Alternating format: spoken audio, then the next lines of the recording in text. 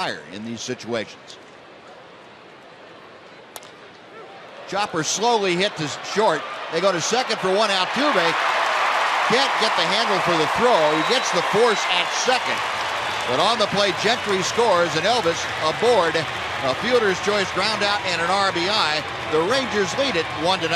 Yeah, fortunately, Elvis didn't hit it hard enough for them to have a chance to turn a double play. Well, the Rangers take advantage of the opportunity. Routine ground ball to shortstop turned into an error. Craig stole second, went to third on a wild pitch, and scores on that little ground ball to shortstop that turned into a force out and not a double play. So we'll take it. RBI number 67 for Elvis.